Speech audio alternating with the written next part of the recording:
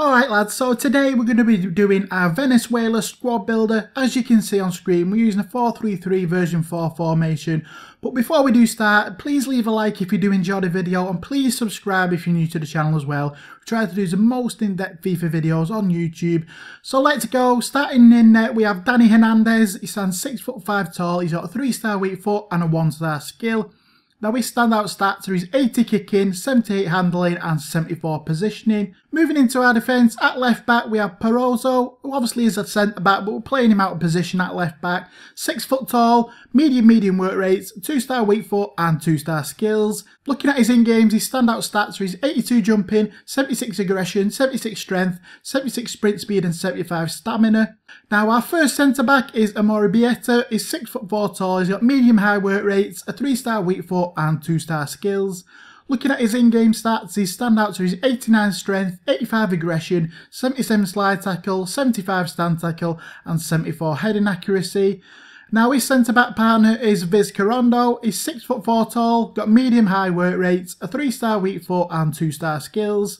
And his in-games, his standouts are his 93 strength, 85 aggression, 85 interceptions, 78 heading accuracy and 75 stand tackle. And rounding off the defence, at right back we have ROSALES. He's 5'9" tall, high medium work rates, a 3-star weak foot and 3-star skills. Looking at his in-games, his standouts are his 90 stamina, 87 agility, 80 slide tackle, 80 balance and 79 sprint speed. Now moving up into midfield, our first centre midfield is SIGNORELLI. He's 5'10" tall, medium low work rates, a 2-star weak foot and 2-star skills.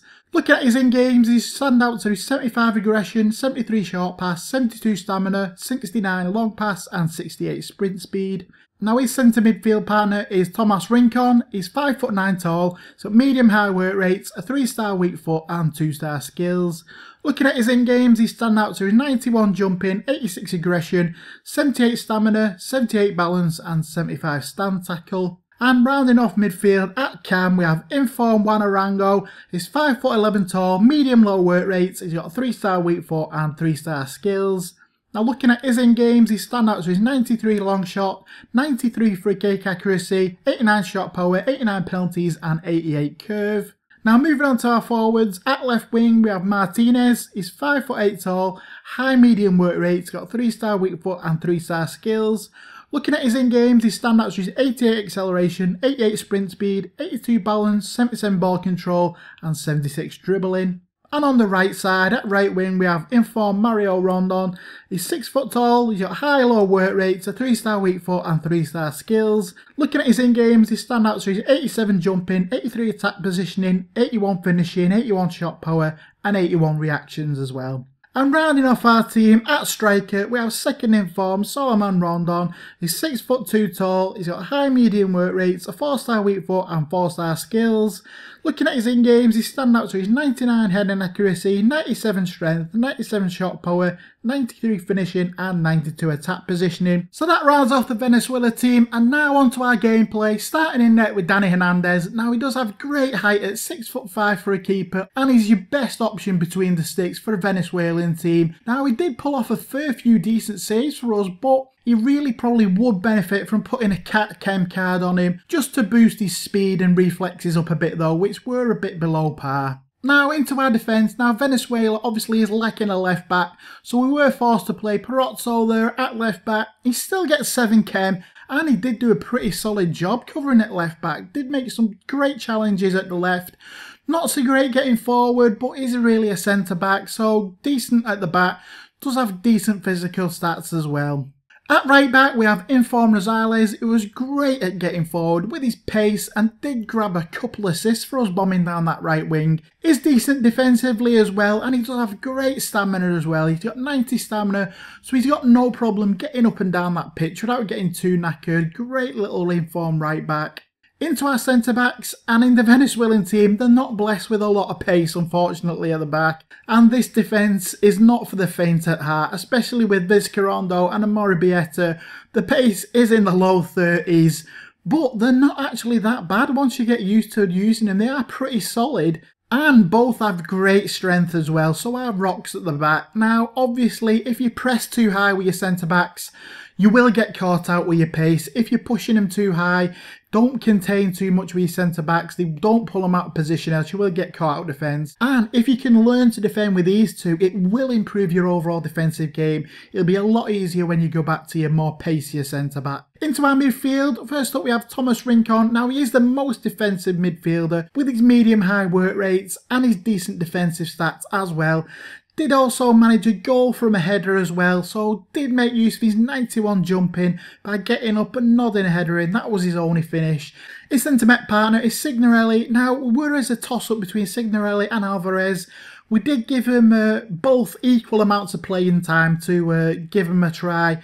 We just stuck with Signorelli as he is more defensive to put him in the starting lineup. But as we said, we did give Alvarez an equal amount of game time. And Alvarez did actually turn out to be the better of the two. Actually got a couple of goals as well. Alvarez was better going forward, attacking wise.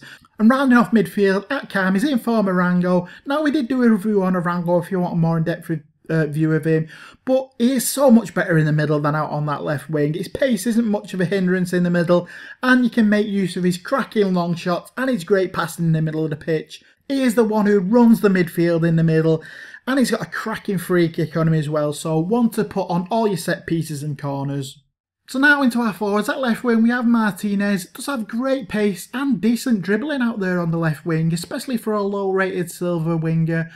Is right-footed as well, so has the great combination, so he can cut on his right, but his shooting isn't the greatest. He can get the odd goal, but don't really be trying too many attempts with Martinez. Is really best as used as a player, just for exploiting that space on the wing with his pace, getting forward. Now, on the right wing, we have inform Mario Rondon, who we also did another review on if you want a more in-depth look. Has got a decent pace, and he's got a great shot for a silver winger as well. Good on the dribble as well, feels good on the ball, and he was always pushing forward with his high-low work rates. And he can be picked up for around 7k, which to me is a bargain price for such a good winger in my opinion. And rounding off the team is the star man of the team, second in form, SALOMON Rondon, who does make an amazing striker in FIFA. He's got great pace, awesome strength, 4-star weak foot, 4-star skills as well, and he's so clinical in front of goal. He does have 93 finishing. Very rarely missed a chance. If he gets a clear-cut chance, there's 9 out of 10 times he's going to be finishing it. And he is great in here as well with his 99 heading accuracy. One of my favourite strikers in FIFA 15. Also, we do have a review on him as well if you want a more in-depth look at second in form Rondon. So he's so good up top. Highly recommended, must-try player. You've got to try second in form Rondon in your FIFA 15 career. He's such a good striker up top. So this Venezuela team is actually a very good team to try out, and with the lack of pace in defence, especially in the centre-backs, I think it will actually help you to become a better player. Trust me, this is how I learn. This is how I teach myself to play better. I always use the slower players. It will give you a better understanding of the game. And when you go back to pacey players, it'll seem so much easier. So if you're struggling, I know it sounds daft, but try slower players. You will learn to improve your positioning wise, especially positioning wise. And you will turn out to be an all-round better player. And it has some great informs and cheap informs as well. Get some cracking little informs with ROSALES, Mario Rondon, Arango, and of course second inform Rondon as well. So we like to show you as much info as we can in our squad builders. So we got some squad statistics now. So in 10 games we won 7, lost 3. Total goals scored was 32. We conceded 11. Top scorer was SALOMON Rondon, most assists was JUAN Arango, starman was SALOMON Rondon as well. We've also got the average stats of all the players on the right hand side there for you to look at as well. So we're just going to leave you now with a squad rundown of all the appearances of players, goals, etc. so you can see how everyone was performing in the team. So this is on screen for you now. So hopefully you did enjoy this squad builder. If you did, please leave a like. It does help out a lot. We tried to do the most in-depth reviews and squad builders as we can. Please subscribe if you're new to the channel. Loads more to check out. Loads more videos to come as well. So stay tuned for them. Thanks a lot for watching, lads. I do appreciate it. Cheers, lads. See you later.